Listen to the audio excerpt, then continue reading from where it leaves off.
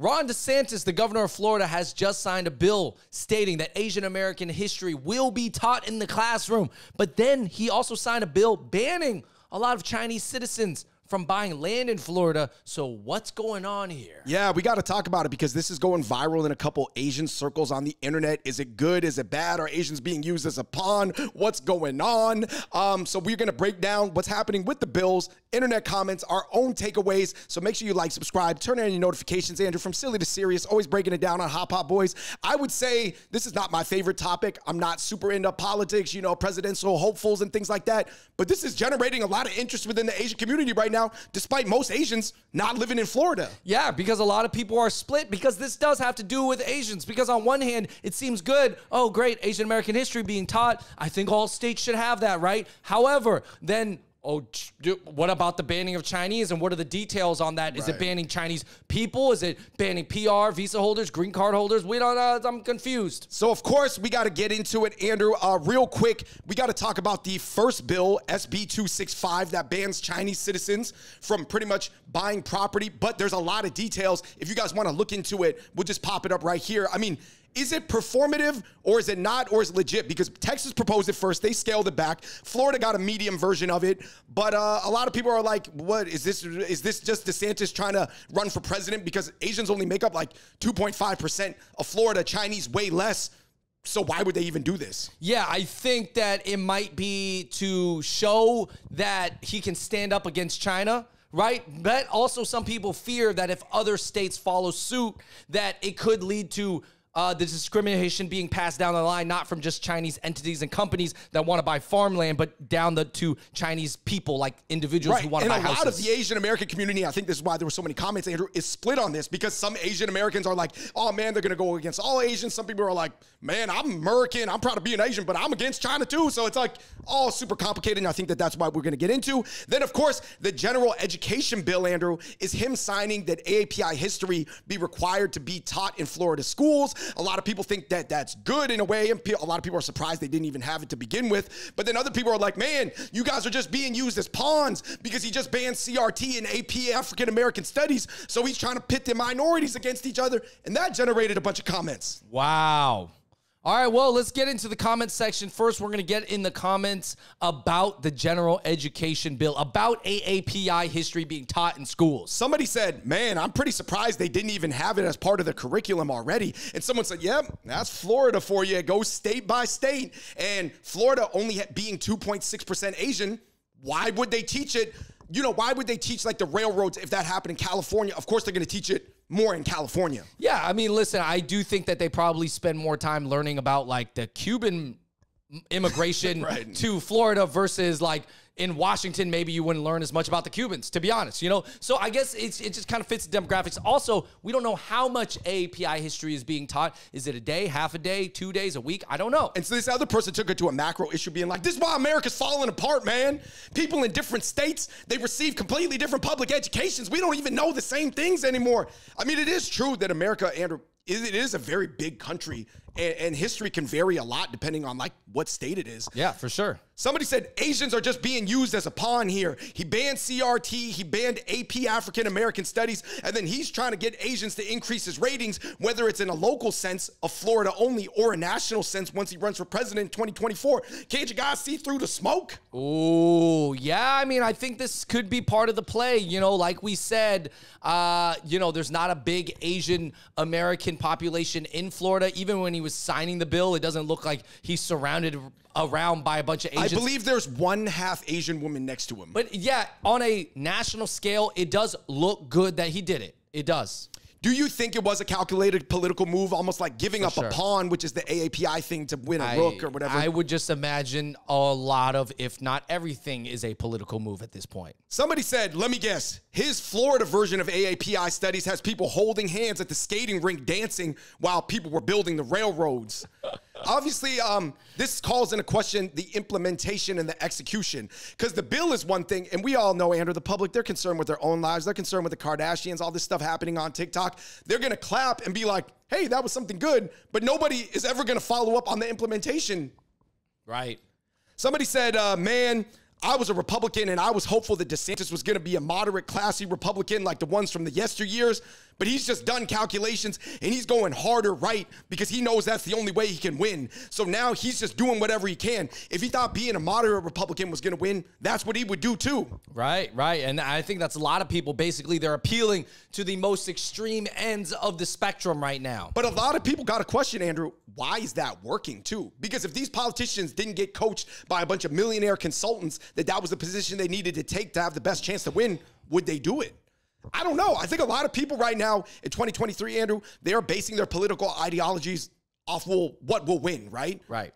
Somebody said, I hate the current state of teachings about African-American history. This is also somebody that is African-American commenting. I'm black. All we learn is the bad stuff that happened to us, like slavery and the civil rights movement. What about all the inventions and great contributions we actually had to do to society that have nothing to do with struggle? How come when you learn about minority things in America, you don't learn positive things, only just negative things, possibly sympathetic things at best? Right. Yeah. And I think that this is totally legit. I think that history moving forward, especially the stuff that you learn in school as a kid, should be focused more on like even a little bit leaning more towards the positive, because I think as a kid, that's what you want to hear more of. And then if you want to study it even more specifically, then you get into the nitty gritty of all the really bad details. Yeah, you know, a lot of ugly. Interesting comments, Andrew, on the general education bill side. Like we said, we could go on forever, but those are the ones we pulled. Moving on to the more controversial banning of Chinese citizens from buying property, SB 264. Like we said, guys, we're not going to get into the legal minutia. It gets super complicated. Andrew, somebody said this just turned into a huge inter-Asian debate about China versus Chinese Americans versus Asian Americans versus Asians that are pro-China, anti-China, or neutral. This just descended into a bunch of stuff. Listen, I'll tell you this. On a multiple different levels, there is a group of Asian Americans that are generally very, very anti-communist. So they're like against anything Chinese, even though they're Asian, right? Right. Which, you know, for their own reasons, right? And then there's a group of Asian Americans that are like, no, don't do anything against China because that's going to trickle down to hurt Asian Americans that are not even Chinese. Right. Right. Because so then there's that type of philosophy that's like, oh, it's going to affect everybody. So now, which one do you guys more agree with? Is it going to affect everybody and trickle down? Or is it just going to stop communist China? Yeah. And then it's just complicated, guys. Right, I mean, there might be like 3 to 4 to 5 significant factions arguing about this. Maybe some are in the middle, some are on that side, some are on that side. Andrew, you have an interesting analysis that was provided by our Chinese comedian friend, Peng Dong. Yeah, Peng. So Peng's from China, and I was talking to him about this situation, and he was just kind of like saying that, you know, it may not, the language might sound like they're only trying to block Chinese companies right now from buying agricultural land, which is 2 acres or more right now. But could that discrimination against Chinese trickle down to Chinese who are trying to buy houses? Now, my kind of thought is that if it's Chinese individuals who are PR holders, visa holders, green card holders, who are supposedly under the bill still able to buy houses, then if they overpay the real estate agent, then I feel like the real estate agents, to be honest, are going to give into that, and they're going to take the money. Right.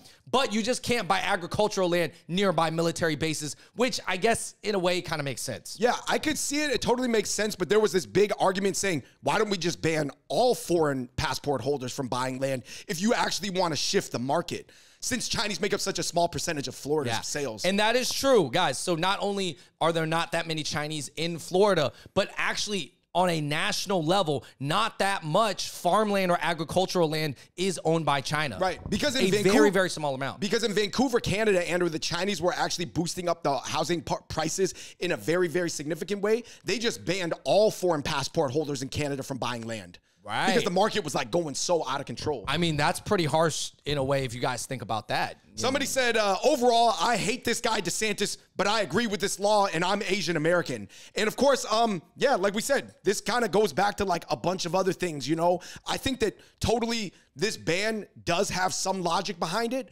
but obviously you'd go, well, why did they really implement it? Yeah, what I would like to see, I think it'd be better if they were making it very, very specific on how they would exactly execute and implement this so that it doesn't build fear amongst other Asian Americans. Because obviously a lot of Asian Americans are looking at this like, yo, Republicans being anti-Asian again. You know, that's the feeling. That's and the other feeling. people were like, guys, can't you see this is all the U.S. military industrial complex trying to seed negative thoughts in your mind because they are headed for war, because that is going to make them more powerful, richer, and stronger. Just saying, guys. Hey, another issue that is hard to talk about.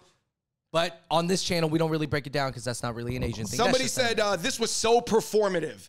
It was performative because Chinese don't move the needle in Florida, just like the AAPI bill, because we have no idea how that's actually going to get taught, is also performative.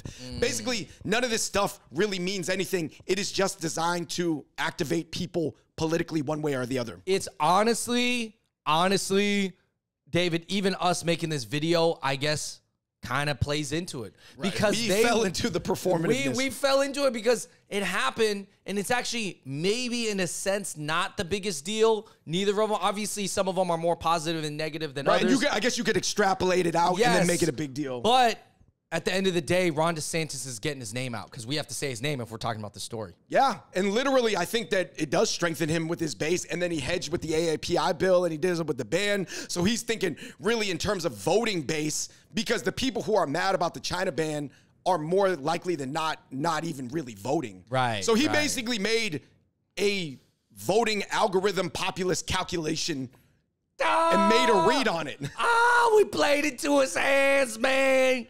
He made the news and we're talking about it. Man, let's get into our takeaways, Andrew. Like I said, we could go into comments like forever, and some people are arguing about this minutia, that minutia.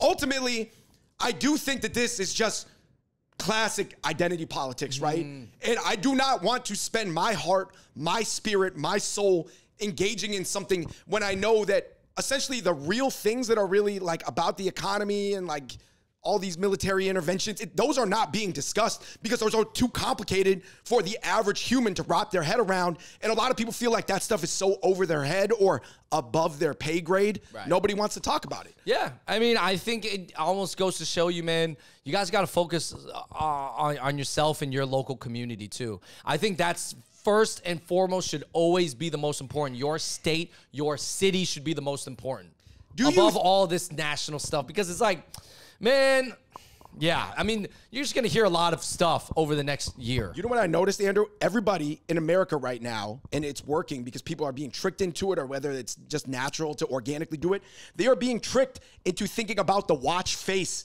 but they are not thinking about the gears and the mechanisms behind the watch face. It's almost like me arguing about the Android skin, but not the actual operating system of Android. You know, you can skin Android to look like pretty different based on the phone manufacturer. So I think that just people cannot bring themselves to question the actual things that need to get questioned, right? I think, of course, there are some real issues behind this, Andrew. What do you think about the split in the Asian American world regarding anything China? Oh, man. Because you got a whole range of opinions, and a lot of people distributed almost evenly across the whole thing. I do think, unfortunately, a lot of people are going to vote moving forward based on the China issues. Maybe especially the Asians, right? Because it affects the Asians the most, right? Because they're thinking about Asians in Asia, right? Yeah. Or whatever China is or isn't doing in Asia. Yeah. And so I think that it's going to be a split that we see, guys.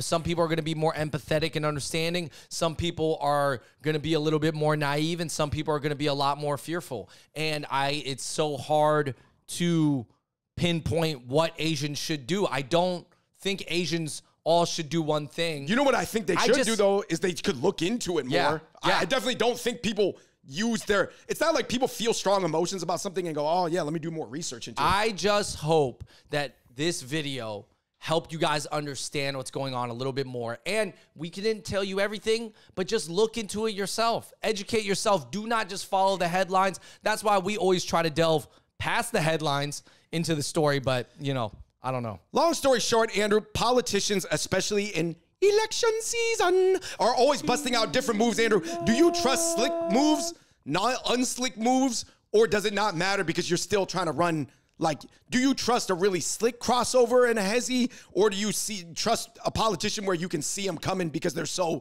unsmooth with their handles?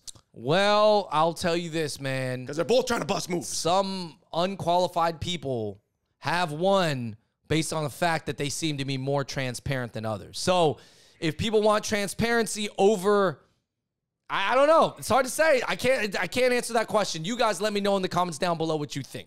Let us know what you think of Ron DeSantis, of the AAPI bill, of the ban of Chinese buying property, and ultimately, what do you think of our takeaway of like all this stuff? Yeah, it's a thing, but it doesn't really matter. I'm not putting my heart and soul into it. You guys let me know. But clearly, I think a lot of people are just based off the comment section. It got people fired up. Let us know. Until next time, we're the Hot Pot Boys. We out. Peace.